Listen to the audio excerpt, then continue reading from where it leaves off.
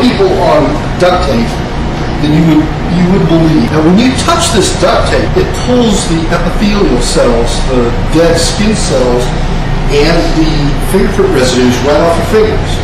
And now they're on this sticky portion. So what we do is we use liquid nitrogen, 360 degrees below Fahrenheit. Pretty dang cold. Okay, this is the only way that you can paint duct tape or get prints or get chemistry on the duct tape is by brushing it on when it's wet. Otherwise, everything would stick. We had one girl that had been killed by her husband, boyfriend, whatever, and kept wrapped up in a quilt in the bedroom for what, 5-6 days before we found her. And I need to tell you, she was nothing but a gob of jelly.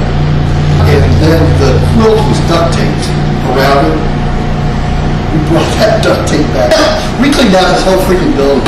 This smell was so bad it went throughout the whole entire building. We had it back here in the back where this used to be a garage and we went to it. And we did this to this entire roll of duct tape that was around and around her. And we got this guy's prints.